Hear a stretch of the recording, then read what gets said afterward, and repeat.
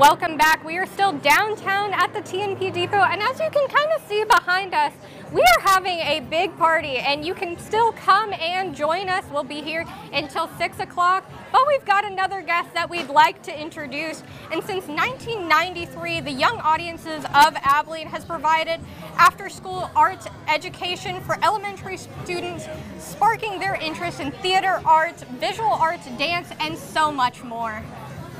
Well, I'll tell you what, I'm excited about this. I have two guests with me, Laura King and Larla Morales. And as a parent, I think this is such a great program because when my kids were little, obviously they get into sports at a very young age, but sometimes the arts are neglected.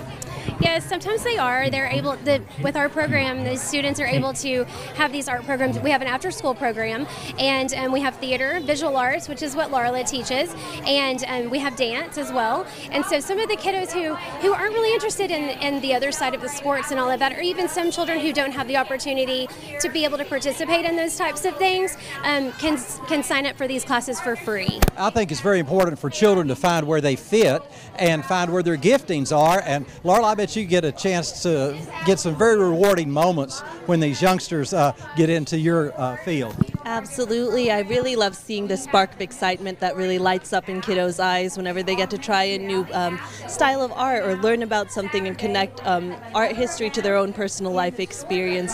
It's a really great, tremendous honor to be in this community and to be able to serve my youngest neighbors in this way. I really appreciate it. And Laura, I think the building of self-confidence at a young age is important, and seeing the sense of accomplishment in this, in your activities, is a great thing for these young kiddos.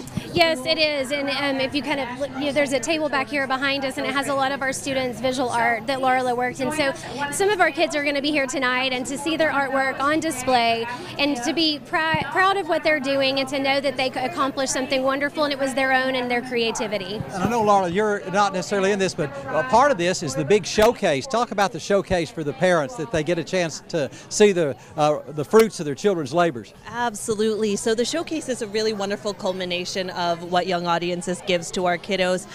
They're able to present what they've been creating and really engage and just really be proud and stand as artists and creatives in this community. And I really hope it gives them the confidence to just be tenacious and face a lot of what life throws at them throughout the years. And there's so many ways and so many levels that you can give to this program today on Abilene Gives. I really appreciate what y'all are doing, and I can't wait to see as these youngsters get older and they look back on some of their first efforts, and they were with you guys in your program. Thank you so much. Thank you.